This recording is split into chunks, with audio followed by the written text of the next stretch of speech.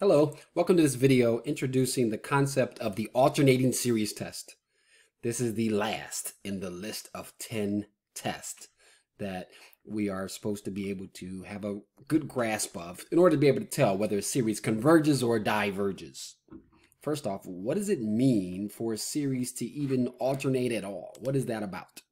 And so an alternating series is one that has a certain format to it where basically every other term is going to be, you're going to alternate signs for every term. Okay, so if the 8th term is positive, then the 9th term is negative, and so on. The way we write this is with a term that does the alternating for us. This minus 1 that's to the n minus 1 will alternate based on whether the exponent on minus 1 is even or odd. And you have to watch where you start at, how you want it to, go back and forth between plus or minus. Do you want to start with the plus or you want to start with the minus? And so the a sub n is how we always write our series, but now we're going to write them, the alternating ones at least, broken apart where we have the part that does the alternating of the signs and then the part without that. Think of the b sub n part as like the absolute value. It's the positive terms. It doesn't consider the sign.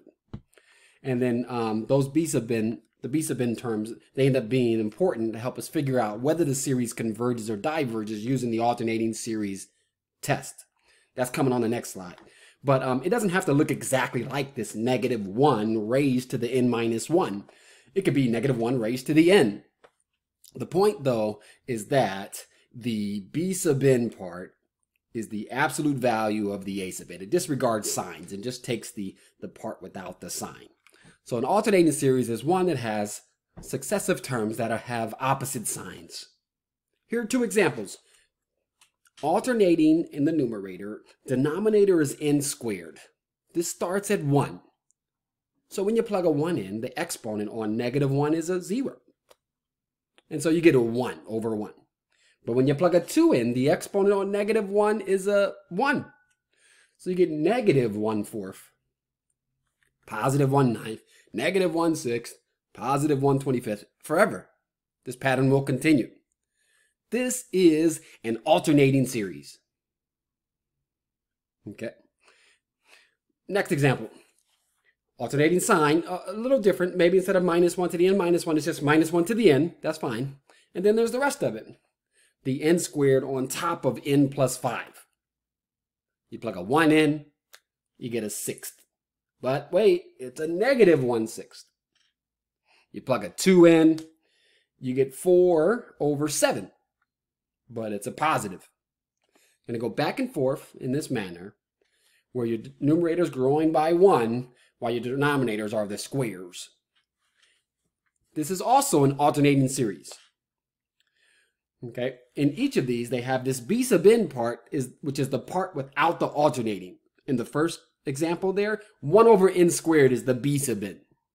In the second one, n squared over n plus 5 is the b sub n.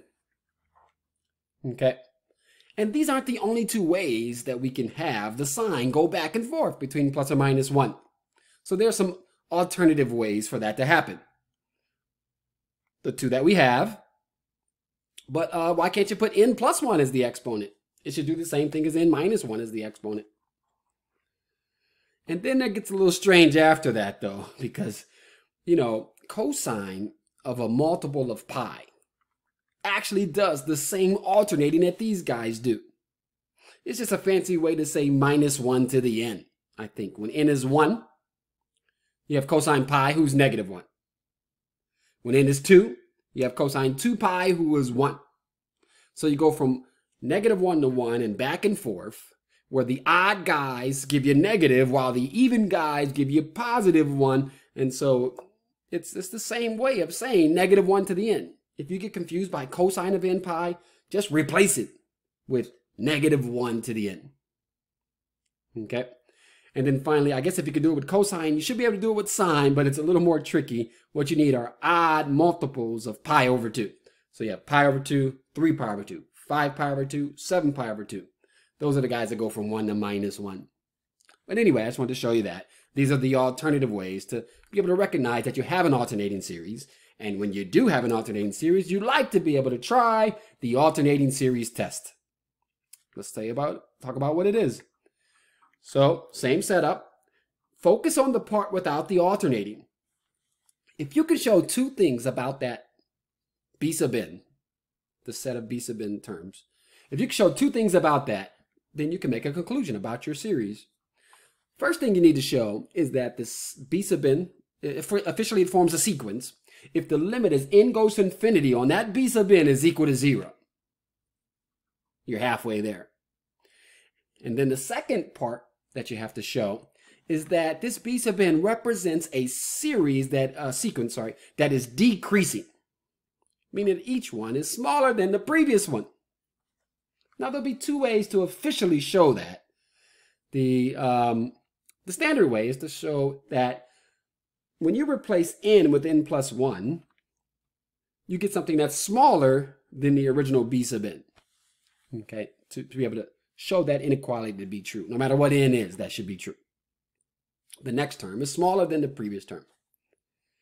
Okay, well, if you have trouble with that, being able to, for sure say that, there's an alternative though.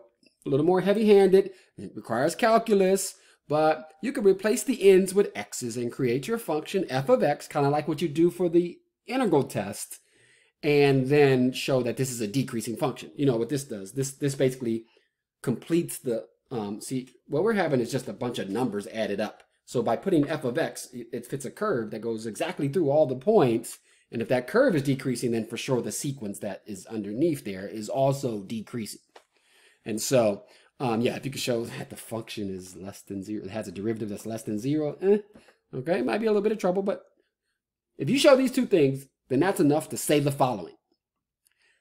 If your alternating series has a B sub n term that satisfies these two properties, we can say that the series is convergent. There's nothing to say that the series is divergent with this particular test. Okay, if these parts don't work, if you can't show these two parts, that doesn't mean that it diverges. Okay, and so this test is for convergence only. It says nothing about divergence. All right. And then, like the integral test, if you don't have it decreasing right away, the function, as long as it decreases eventually for all n greater than 9 or 8 or 3, as long as it decreases for all integers after a certain one, then that's enough.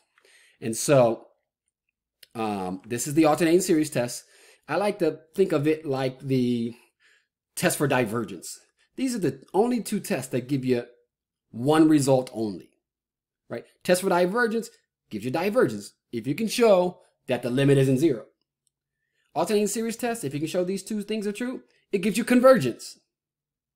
There's no such thing as the test, the series is divergent by the alternating series test.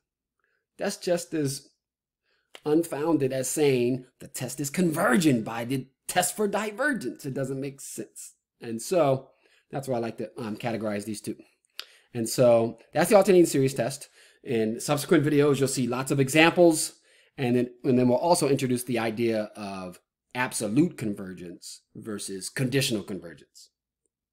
All right, that's the end of this video. Thank you very much. My name is Nakia. I'm here to help you through this journey of Calculus 2. And if you have any questions, don't be afraid. Comment down below or reach out to me. And I will, like and subscribe. I'll see you in the next video. Take care.